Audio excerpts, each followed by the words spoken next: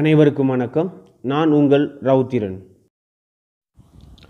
10ஆம் வகுப்பு மென்சரேஷன் அதாவது அளவியல் எக்ஸசைஸ் நம்பர் 7.5ல் நம்ம சம் 1 பார்க்க போகிறோம்.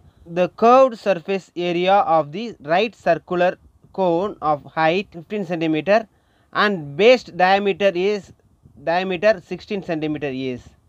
அதாவது 15 சென்டிமீட்டர் உயரமும் 16 சென்டிமீட்டர் விட்டமும் கொண்ட ஒரு நேர்வட்ட கூம்பு வளைபரப்பு எவ்வளவுன்னு கேட்குறாங்க. ஸோ என்ன கேட்டிருக்காங்க? சிஎஸ்ஏ கேட்டிருக்காங்க. சிஎஸ்ஏவுடைய ஃபார்முலான்னு பார்த்தோம்னா பை ஆர்எல். ஸோ இதில் ஆருக்கு வேல்யூ தெரியும், இந்த எல்லுக்கு வேல்யூ தெரியாது. ஸோ எல்லுக்கு வேல்யூ கண்டுபிடிக்கிறதுக்கு என்ன பண்ணணும்?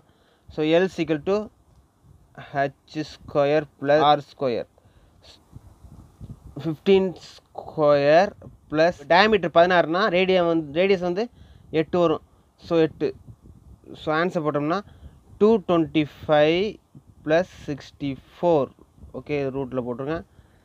கூட்டினோம்னா 289. ஸோ ரூட் இதனுடைய ஸ்கொயர் தான் 283. L equal to 17 தெரிஞ்சிச்சா?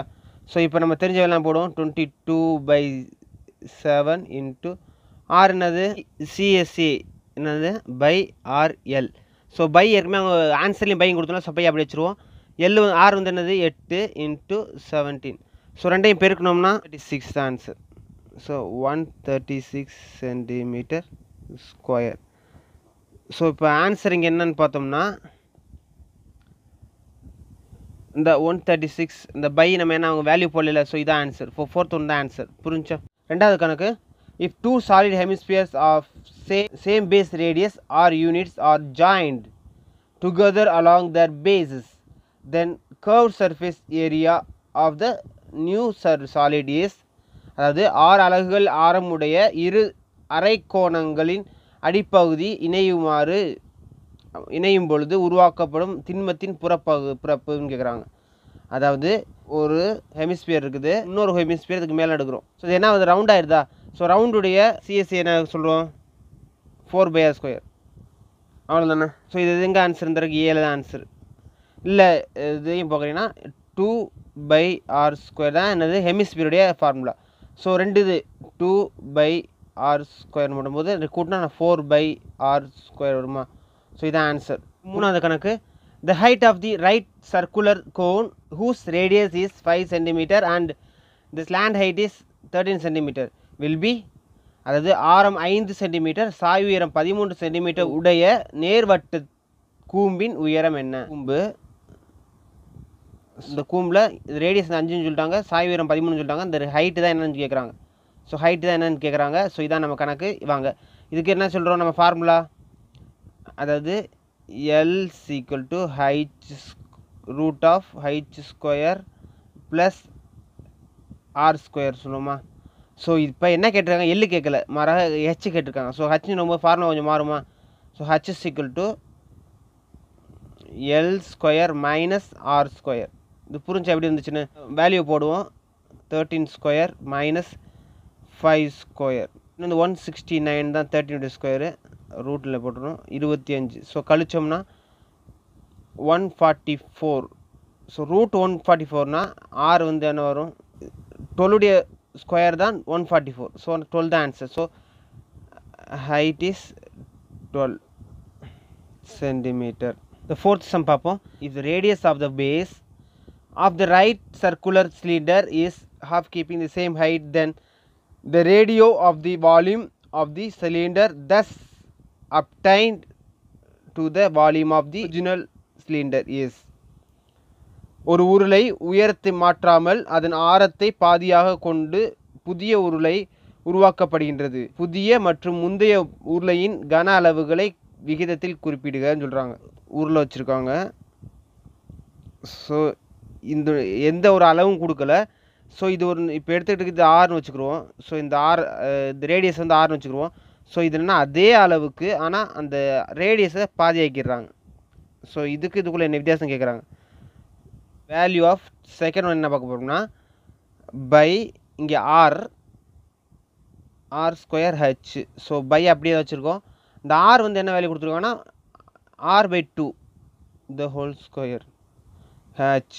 ஸோ இது எப்படி வந்து தெரிஞ்சா ஏன்னா நமக்கு ஆருடைய வேல்யூ எதுவுமே கொடுக்கல, இந்த ஆஃப்னு சொல்லிக்கிறோம் நம்ம இதை போட்டிருக்கோம். ஸோ 1/2க்கு பதிலாக நம்ம r/2ன்னு போட்டு ஸ்கொயரில் போட்டிருக்கோம். ஸோ இதை போட்டோம்னா 5, இது பெருக்கணும்னா என்ன ஆகும், r² h/4.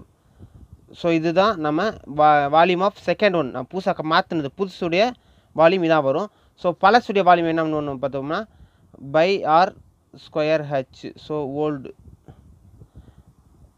ஸோ இதுக்கு வந்து r தான் இருக்கும். ஸோ இது மட்டும் தான், வேறு எதுவுமே இருக்காது. ஸோ இது ரெண்டையும் கேன்சல் பண்ணோம்னா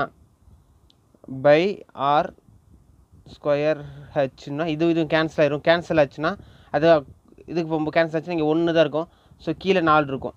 ஸோ 1:4 தான் ஆன்சர். ஸோ 1:4 எதில் இருக்குன்னா செகண்ட் ஒன்று ஆன்சராக இருக்குது. ஸோ செகண்ட் தான் answer. The total surface area of cylinder whose radius is 1/3 of it's height. ஒரு உருளையின் ஆரம் அதன் உயரத்தில் 1/3 எனில் அதன் மொத்த பரப்பளவை காண்க. அதாவது டிஎஸ்ஏ ஆஃப் சிலிண்டர் கேட்டிருக்காங்க. ஸோ டிஎஃப்சி சிலிண்டருக்கு முன்னாடி இதை வேல்யூ என்ன கொடுத்துருக்கோம், ஸோ ஆர் என்ன கொடுத்துருக்காங்க, ஆருடைய வேல்யூ வந்து 1/3 ஆஃப் ஹச்னு கொடுத்துருக்காங்களா. ஸோ இப்போ நான் ஃபார்முலா போடுவோம், 2/r h + r. ஸோ இதுதான் நமக்கு உள்ள வேல்யூ ஃபார்முலா. ஸோ வேறு தெரிஞ்ச வேலையை அப்ளை பண்ணுவோம். இந்த பைக்கு நம்ம போட தேவையில்லை, ஏன்னா அங்கே பையில் தான் கொடுத்துருக்காங்க ஆன்சரு. ஸோ 1/3h இது வந்து h + 1/3h. ஸோ வேல்யூ போட்டிருக்காங்க. இதை இது இது இது எல்சிஎம் எடுத்தோம், இதுக்கு எல்சிஎம் எடுத்தோம் அப்படின்னா 2/3/h². போடுவோம், ஏன்னா 2 h இருக்குது பார்த்தீங்களா, 2ஆல் பெருக்கிறோம், 2 முறை பெருக்கிறோமா, அதனால் h² போடுறோம். Plus 2/3/h²/3. ஸோ இப்போ எல்லாத்துக்கும் போது எல்சிஎம் எடுக்கணுமா, கூட்டம் எல்சிஎம் எடுத்து பார்த்தோம்னா 9 வந்துடும். ஸோ இங்கே 6/h² ப்ளஸ் 2/h² வரும். ஸோ இதை கூட்டணுமா 8/h²/9. ஸோ இதுதான் ஆன்சர். ஸோ இது எத்தனாவது ஆன்சராக இருக்குதுன்னா 3ஆவது ஆன்சராக இருக்குது. ஸோ இதான் 3 தான் ஆன்சர். இந்த வீடியோ உங்களுக்கு பிடிச்சிருந்துச்சுன்னா லைக் பண்ணுங்க, கமெண்ட் பண்ணுங்க, ஷேர் பண்ணுங்க, சப்ஸ்கிரைப் பண்ணுங்க. மறந்துடாம பக்கத்தில் இருக்க பெல் ஐகானை பிரஸ் பண்ணுங்க. உங்களை அடுத்த வீடியோவில் சந்திக்கும் வரை உங்களிடமிருந்து விடைபெறுவது உங்கள் ரவுத்திரன். நன்றி.